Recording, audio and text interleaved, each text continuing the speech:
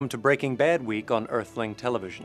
I am your host, garyx wormuloid. Today's artifact is season number 5 of Breaking Bad, a show that single-handedly kept the AMC network afloat for the next half-century thanks to spin-offs such as Better Call Saul, The Disappearer, Chile con Fring, Skylar, The College Years, Tisk Tisk Marie, Flynn It to Win It, and Holly Jolly Christmas. Season number 5 begins with drugs kingpin Walter White at the height of his power, fresh off the murder of a fast food employee. I won. Unfortunately for him, his wife loves fast food and gives him the colder shoulder. I don't want the children here anymore. Undeterred, Walt goes about expanding his business, which involves a bit of indoor camping and a good old-fashioned train drain.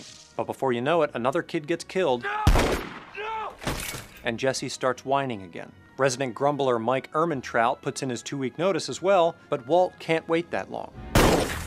After a quick performance of the prison ballet, Walt teams up with a new distributor and conquers the international markets like a shitty Will Smith movie. If only he'd focused on the domestic. Hank gets mad at Walt for having a derivative taste in poetry and starts getting all up in his krill. Then Walt's Nazi friends take it too far, like Nazis always did, by stealing Walt's money, murdering Hank, and locking Jesse away as their chemistry slave. Walt retreats to a cabin in New Hampshire to unwind, but when he sees his old friends dissing him on TV, his pride draws him back to Albuquerque for one last episode. He gives them some unwanted financial advice. You will give him this money in the form of an irrevocable trust. And then pays a visit to the Nazis, where it's D-Day all over again. While Jesse discovers his need for speed, Walt puts on some Badfinger and takes a much-deserved nap on the floor. Series creator Vince Gilligan once said that Breaking Bad is about a man who transforms from Mr. Chips and we're going to turn him into Scarface. And while it's unclear who either of those people were, it's safe to say that Walter White does indeed transform. You're goddamn right. Goodbye. Besides his words and actions, this is most evident in his choice of wardrobe. The more compromised his morals become, the darker his clothes, until he gets to black, since that's pretty much as dark as it gets. One of the key episodes in season number 5 is titled Ozymandias, or Ozzy for short. Inspired by a poem written by Percy Shelley, Ozymandias describes the barren empire of an arrogant ruler. The poem's speaker boasts, "Look on my works, ye mighty, and despair."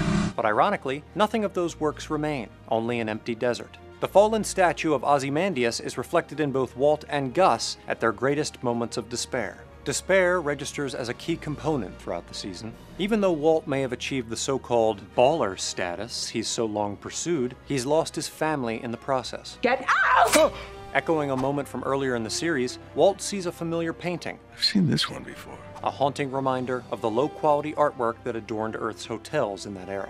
Another reason for Walt to despair is that, just like every single other job on Earth, it becomes a dehumanizing grind. After all this time freaking out about everything standing in the way of success, his success itself is reduced to a repetitive, albeit groovy, montage. Crystal blue persuasion. Furthermore, by this point, everyone's just recycling old dialogue. We're gonna make a lot of money together. We're going to make a lot of money together. Do yourself a favor and learn to take yes. Learn to take yes for an answer. In fact, Walt habitually plagiarizes people he has killed, sucking up their mannerisms like one of Spike Lee's vampires. He cuts the crusts from his bread. He kneels on a towel when vomiting. And as if murdering Mike wasn't enough, Walt jacks his drink order. No ice. Rocks, right? Rocks, yes. Perhaps the extraordinary Walter White is merely part of a larger and endlessly dispassionate system of cruelty. Just because you shot Jesse James, don't make you Jesse James. Team Rocket blast off at the speed of burnt. But if Walt has fully realized his position as the puppet master in season number 5, it is Jesse who is treated like a puppet. By Walt, by Todd, by Hank, Pinkman gets killed, we get it all on tape. even by a local production of Avenue Q. When Walt urges Jesse to shoot him in the final episode, Do it. it's not just 66% of the Nike slogan, it's the latest in a long line of teacherly demands. Do it, Jesse, do it! Do it! I'll do it. Do it. And just as Walt begins the series by breaking the chains that bind him, so too does Jesse finally cut his strings. Do it yourself. With each passing season of Breaking Bad, Walter White becomes less and less sympathetic, and yet the series received more and more critical acclaim. Did Earthling audiences share Walt's casual attitude toward violence? By wearing his costume, quoting his catchphrases, Say my name. I am the one who knocks. And throwing the occasional pizza on the occasional roof, were they tacitly endorsing his winner-take-all philosophy? Were they each, in their own way, simply itching to break bad?